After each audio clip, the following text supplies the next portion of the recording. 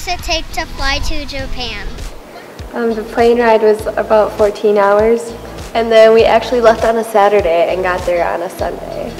And on the way back, we left on like a Monday from Japan, and then we arrived on Monday in Wisconsin. What is school like in Japan?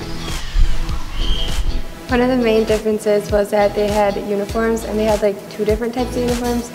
We saw them have like an athletic one, and then they had their like skirts and their like normal uniforms.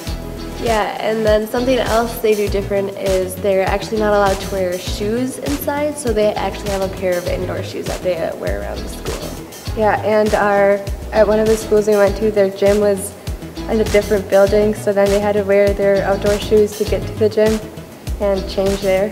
Yeah, and some schools, they actually don't have janitors to clean the school. All the kids clean the school after school hours are over. And their main transportation for the school are like bikes, or they walk to school. They have like their bike racks, and they're always full of bikes.